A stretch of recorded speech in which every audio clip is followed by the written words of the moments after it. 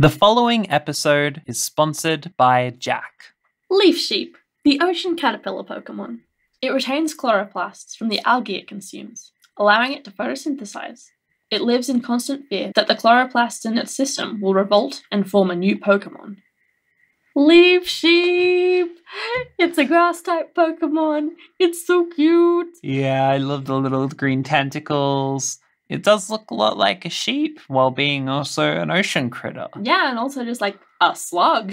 Yeah, true. It is very sluggish. What was your first impression of this one, Ange? I looked this up and I was like, oh my god, it's so small. The size ranges between 5 millimeters and 1 centimeter long at the longest, and it's just, oh my god, it's so tiny. Yeah, it's like 1 centimeter. That's really good because you can see it and everything at 1 centimeter. Yeah, but it's also just like absolutely tiny. Yeah. Yeah, I absolutely adore that it photosynthesizes. That's so cool. And it makes perfect sense that it's green because that's the most efficient color for that. Well, it's because it's a bandit. It steals those chloroplasts. Yeah. Yeah. What was your word for this Pokemon? Yeah, so my word was overpowered. Overpowered? Yeah, so I like to play competitive Pokemon now and then. And as much as Pokemon is cute, it has completely overtaken the game.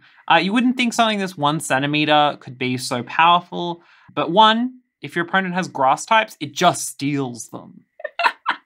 2, if the opponent Pokemon is bigger than like 2 meters, they can't even hit it. It's so small. I love it, and I'll use 6 of them on every team, really. It's so OP, though. Yeah, I mean, there's no reason not to, because it's so ridiculously powerful. It's kind of warped the whole game, and I'd be happy to see a nerf, but also kind of sad, because it takes such an important place in my heart. Honestly, I want to see Leaf Sheep versus Rayquaza. I mean, I think, it really helps because it's one of the original 151. Yeah. Yeah.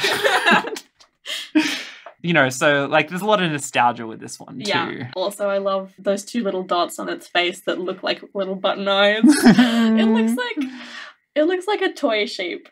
And I just, oh my god. It's engineered to be adorable. It is. I'm going to give it 5 stars. I also gave it 5 stars. Incredible. That brings us to a total of 10 out of 10 for Leaf Sheep. Hell yeah! Next!